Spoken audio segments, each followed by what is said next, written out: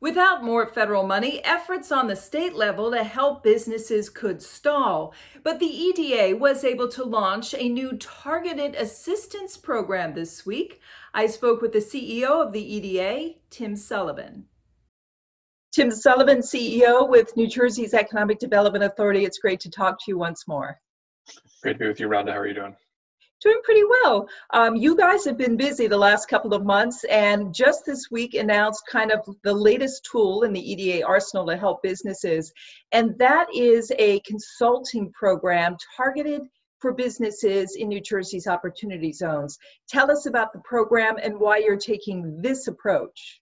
Yeah, it's an exciting new program that really builds on the comprehensive approach that Governor Murphy has taken to supporting small businesses through this pandemic. We know this is a pandemic that is, as a public health matter and as an economic matter, been borne disproportionately by communities of color and small businesses of color.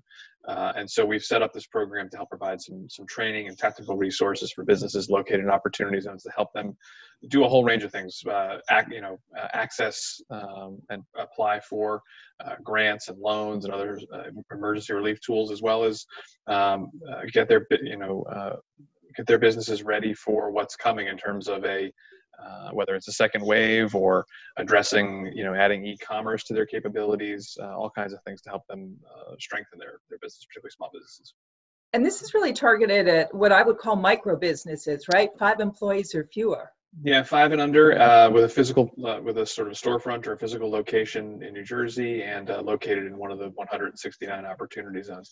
And these are businesses that came into this pandemic with the fewest resources to deal with a downturn like this, and that really, when you add them up, collectively employ hundreds of thousands of New Jersey residents. And so it's a really important part of our economy and one that doesn't get the attention it deserves. So I know one thought that the EDA has is potentially expanding this program if it proves to be successful. Yeah, we've done this a few times. We did this we do this a lot prior to the pandemic as well. Trying to pilot programs, see if they work, learn from what doesn't, and if they do work and if there's interest, scale them. This is an initial $100,000 program. We think we'll be able to serve, probably 50 or 100 businesses through this, which is not nothing, but not at the scale of New Jersey's economy. And if it goes well and if there's a significant impact from it, and we can find some resources to fund it, this is the kind of thing we'd look to scale and expand if it's impactful. You went where I wanted to go next, and that is the situation with resources. I know when we spoke before, the EDA has kind of exhausted resources available. We know, at least today, there's no federal money on the way based on what's happening in Washington with the lack of stimulus talks. I mean, how is the situation right now? Are there businesses that still need help, but the resources aren't there to help them? Yeah, I think Governor Murphy's been 100% correct in his frustration with the way Washington seems to be handling this, the economic situation in through the summer and into the fall here.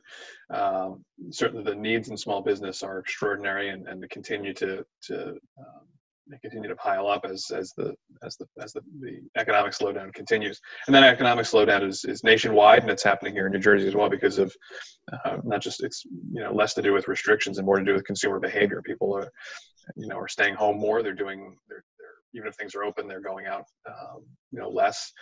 And so that's hurting small business in a big way. And that's, for a lot of people, that's the right public health decision, but it's not helping the economy. And so without some additional support from Washington, it's going to be even tougher. And at this point, there's limitations on the state side. We know we just went through the budget situation in New Jersey. So is it really a need for the federal government to step up at this point, do you think? Yeah, I think the federal funds have been critical. Between PPP, the small business program that was part of the CARES Act, and the unemployment insurance that the federal government supplied, a little bit more than $30 billion of federal support came in between something like May and July.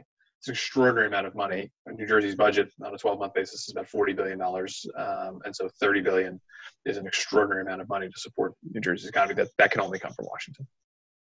Tim Sullivan, always a pleasure to speak with you. Thanks. All right, great being with you.